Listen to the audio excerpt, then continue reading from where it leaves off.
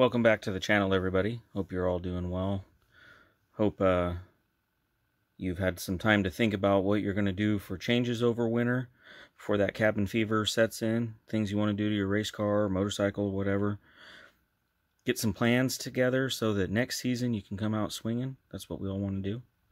In the meantime, we're going to continue to pump out a combination of tech and live footage where we can.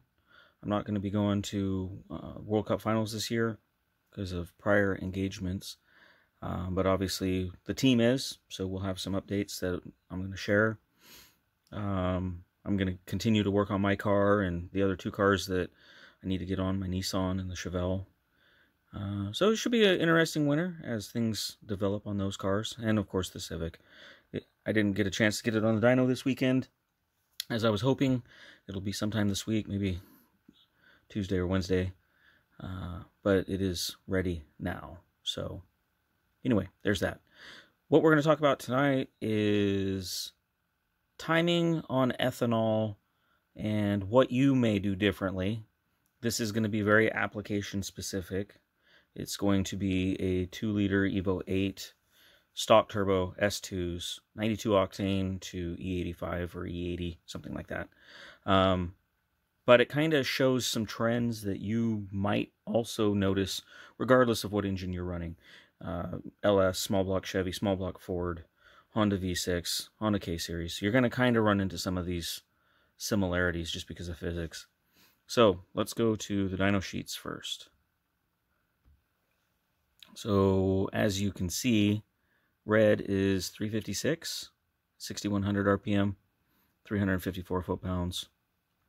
Blue 399.4, torque 383, and it's pretty obvious to see that the blue line is beating the pants off the red line. Boost is very, very similar. I'm going to move this up for just a second. 25.1 peak, 25.2 peak. We can kind of see some of that happen down here. And it's important to note, oops, I did it. It's important to note the reason is the mass of ethanol that you increase, because you're burning 40 to 60% more fuel for a given lambda. It's gonna help drive that turbo a little bit harder. It's gonna help get things moving. It's gonna add some intercooling, which when you see where our numbers are here at 4,500 RPM for timing, it's gonna be kind of enlightening because you can see that the boost is the same. These numbers did report just a little bit low compared to what I was logging in the ECU. Give you that information in advance. But what we're seeing here, difference of 348 foot-pounds, 379 foot-pounds, pretty much identical boost. So let's go to the first log. This is the pump gas log. You can see down low, boost 26 pounds is what it was reporting. Fell off out top 21. Maybe this was a bigger turbo. I guess maybe this was a green or 71 HTA. I guess maybe my memory might be faulty. But what we're going to see here, 4,500 right here. 5 degrees about 25.8 because that's an approximation in the stock ECU. It can change a little bit. 25.8 pounds of boost is what I recorded here. Knock voltage was low, so, you know, it made that 348 pounds with some pretty good timing. Or pound-feet, rather. With some pretty good timing. Out the top, 7,700. We're 11 degrees, 22 pounds. So, when we move from that 4,500 RPM here, remember, 348 foot-pounds to 379. Now watch what the timing did. 4,500 RPM, thereabouts. Actually less timing and boost. Some of that is a gain because of intercooling, because of how the ethanol is acting going into the airstream. It's increasing air density at the valve, so we get a little bit torque. So I actually dropped timing down low, and you can see above that where it's making good power here too. I dropped 2 or 3 degrees out down low. So you might ask, why did I do that? Well, I happen to know that this happens. And on a stock bottom end, we want to try to control the torque. So if we look at like 4,000 RPM, 1 to 2 degrees right in here, 26 pounds, basically right when it was hitting full whip. We go back to the pump gas, same area, 3 or 4. So you can see hotter air. Knock voltage was still about the same, so I was probably a little bit on the low side. But then the results, just because we were coming up more torque, I actually took timing out. Now let's look at peak power. Let's look right around 6,000 RPM. I'll grab 6050 right there. So we're going to go back to the pump gas real quick. Right in that area, 7 degrees. Knock looks good, 23.5 pounds. Narrow band seems to match the wide band. It was rich, it was in the 11s. So everything being equal, why did it go from 355 to 399? Well, the answer is pretty easy, because we added, oops, if I click on the right one, we added some timing.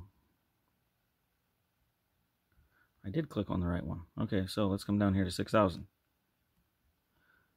6,000. Little less boost because we have more timing. Maybe a little bit more noise. No indicated knock. A little bit more knock voltage though. Making more cylinder pressure. So we came up 4 or 5 degrees. And we picked up 45 wheel. Not bad, really. So as you can see, the trend is less timing down low, by and large, for a given boost level. Ethanol does not seem to appreciate a bunch of timing at peak torque if it's low. Now, if you have a big turbo, you're not even spooling until 55 or 6,000. It kind of is what it is. At that RPM, you just need timing anyway, so you might be that 11 degrees at peak torque. But this is a stock motor, smaller turbo application. So what you're going to see is you're going to see less down low. And in this case, what I've always noticed, right around 5,500 RPM, all of a sudden you can start really ramping that timing in. It'll start taking it where pump gas, these numbers are going to be 5 or 6 degrees. We're already to 9. We talked about this. This was 7 degrees. Now we're up to 11 or 12. And then out the top, it's going to run 18 degrees, where this red line, pump gas, is running 11 or 12. A particular car, I believe, was 12. We'll go back and look. 376 horsepower versus 321. So 55 more horsepower. And it appears, yeah, it was basically 11 degrees. It only hit 12 there for just a little bit. But at 7,100, I had to go look and see what we were dealing with. 7,100,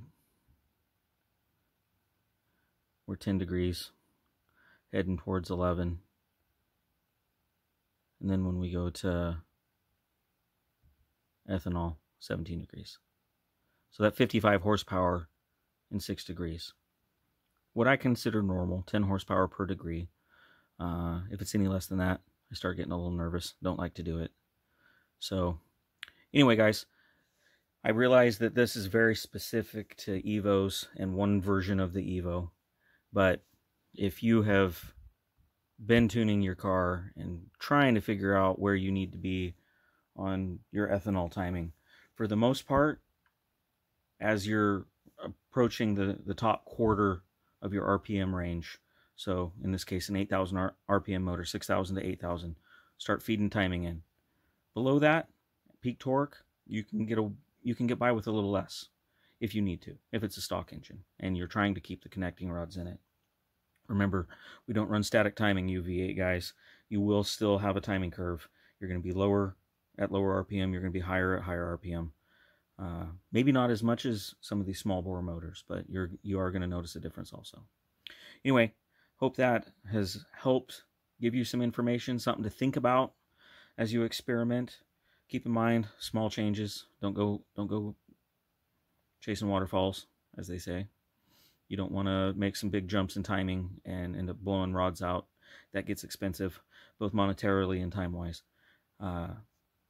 Make some small changes, and less is always safest. So if you're going to make any changes, pull some timing. Don't necessarily go throwing 2 degrees in just to see what it does. Pull 2 degrees. Maybe you were already a little bit high. If you're on a dyno, hopefully, you're going to see the results real fast. You can always put it back in, but it's hard to take it out after it's done damage. If this is content that you like and you haven't subscribed, I invite you to do so. If you know somebody that might like this format and this type of tech, it does tend to be a little bit nerdy, I understand that, but consider sharing it with them. And if you have subscribed and you need notified every time I put up a new video, which we're going to be getting back in the 1 to 2 videos a week, hopefully, hit the bell icon. That will help notify you as I add that content. Okay, guys, take care.